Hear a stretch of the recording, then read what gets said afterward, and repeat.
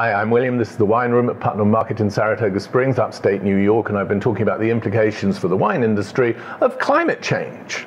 And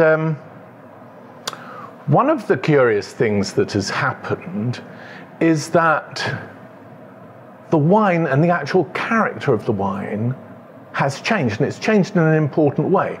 Partly because one consequence of warmer summers is that there is greater photosynthesis, greater sugar accumulation in the grapes, and in consequence, since that sugar is going to be fermented into alcohol, greater alcohol in the wine. And back in the day when I was beginning to learn about wine, one of the things we had to know about Châteauneuf-du-Pape, which is arguably the most famous appellation in the southern Rhone, not very far from the Mediterranean, one of the things we had to know about it was that in order to be called Châteauneuf-du-Pape, it had to be at least 12.5% alcohol. Now, say that to somebody today and people will just fall about laughing. Why? Because there isn't a single bottle of Châteauneuf-du-Pape which does not easily reach 14.5% alcohol by volume. But what's curious about this is that once upon a time,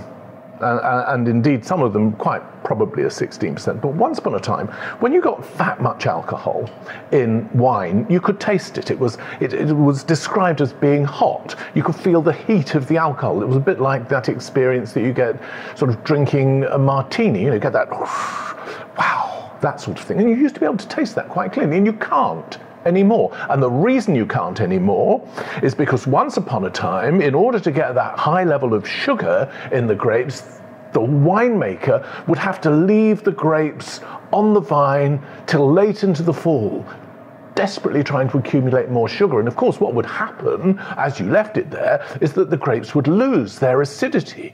And as they lost the acidity, so the alcohol became prominent. But now what's happening, thanks to global warming, is that they're getting that level of ripeness much, much earlier, while the acidity is still present. And the consequence is you're now finding very high alcohol wines which are also perfectly balanced.